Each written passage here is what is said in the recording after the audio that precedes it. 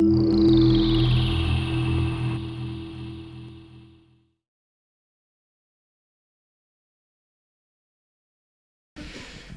what I want to speak about is the changing landscape of executive pay procedure in Israel and my expectations for the litigations that would follow.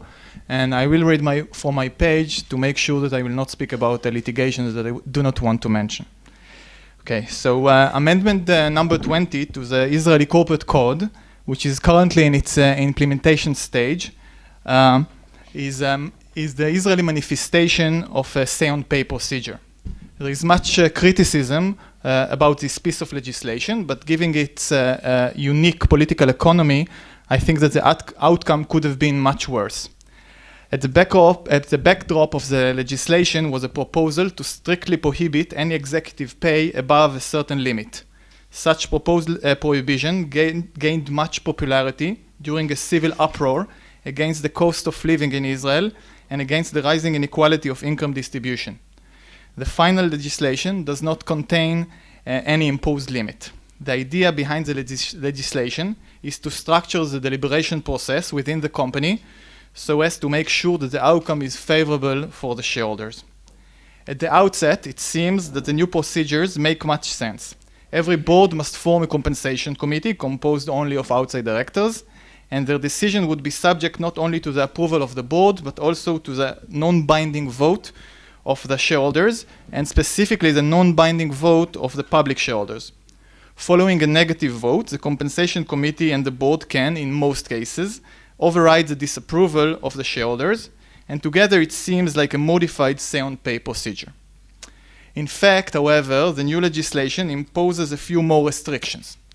The compensation committee must decide and disclose pay ceilings, set and disclose ratios between fixed and contingent pay, and commit a certain benchmark and few other important factors.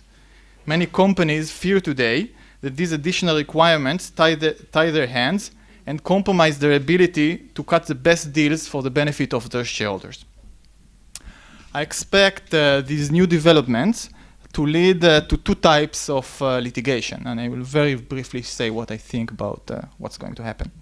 So first, there would be cases in which the shareholders would disapprove the proposed pay policy, and the compensation committee would decide to override such disapproval. This would lead to suits arguing that the pay practices are unreasonable and violate the director's duty of care. I believe and expect the courts to strictly apply the business judgment rule to such cases. An informed process at the compensation committee, aided by objective expert advice and without unacceptable pressure from insiders, should practically isolate, in my mind, the decision from any liability. Some Israeli firms are already very good in complying with such guidelines, and those that do not may suffer in litigation.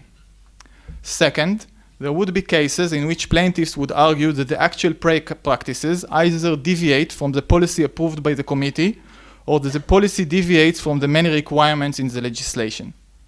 I do not think there is a way to evade this wave of litigation altogether, but my estimation is that most of it would fade away in a couple of years. After a while, the courts would set enough guidelines of interpretation, and in turn, the system would stabilize. I think I would stop here and use the rest of my time to open the discussion to comments and questions from the floor, and maybe I'll say a few more things. Thanks.